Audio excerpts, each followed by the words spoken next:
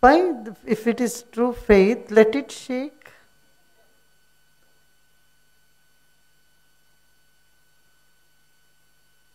Truth will never go.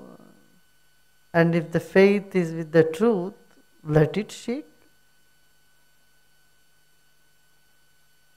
It will never get lost. You should doubt as much as is possible.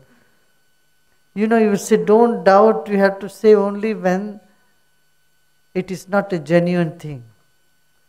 If it's a genuine goal, I tell you, you go on scratching as much as you possible. But if it is just a rolled gold or gold polish, you say, hey, don't scratch too much because it will disappear.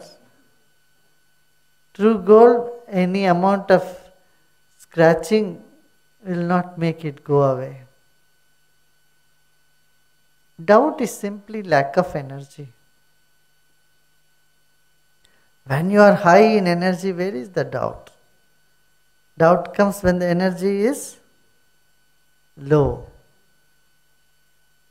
So, a true faith is when you shake 100 times, still it stays on. That is true faith. Well, it will remain.